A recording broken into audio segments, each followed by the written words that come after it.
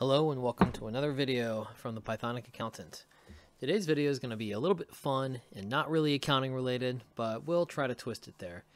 So we're going to look at one of the Python libraries that allows you to use access the Twitter API. And this one is called Python Twitter. There's a few other ones as well, but this one seems fine and easy to use.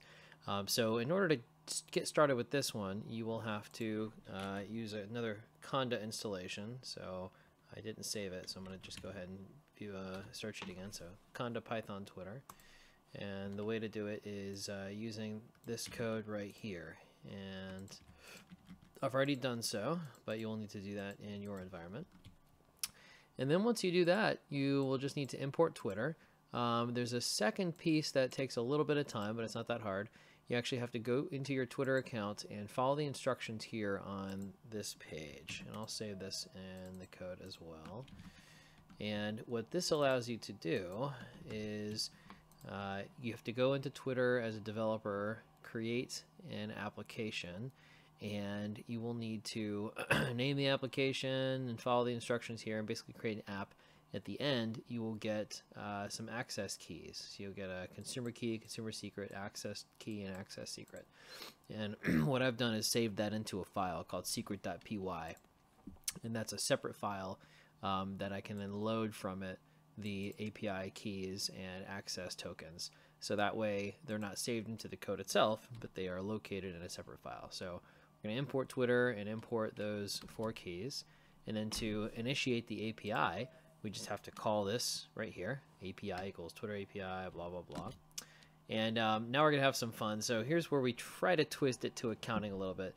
Let's say we are an auditor and we are auditing the company Tesla, and we want to just monitor social media to see if there's anything that, may indicate that there should be a subsequent event recorded in their financial statements. So here we are, January 8th, 2020. I'm assuming they have a December 31st year end. And, it's the first couple of weeks in the new year. So it's after their financial statements have reached the end of their period for reporting, but the statements have probably not been released yet. So now we're in a period where we should look for subsequent events. So we can, spoiler alert, we don't really find anything interesting, but this could be a way you could monitor your client and see if there is anything interesting. So we're going to do a search. We're going to do results from the API get search. We're going to search for the hashtag Tesla, and we're going to get the first 100. And what we're going to do is we're going to limit this. We're going to iterate through those results for R and results. If the retweet count is only the ones that are greater than 20, we want to see what time was it created or what date was it created, how many retweets were there, what's the text from the tweet.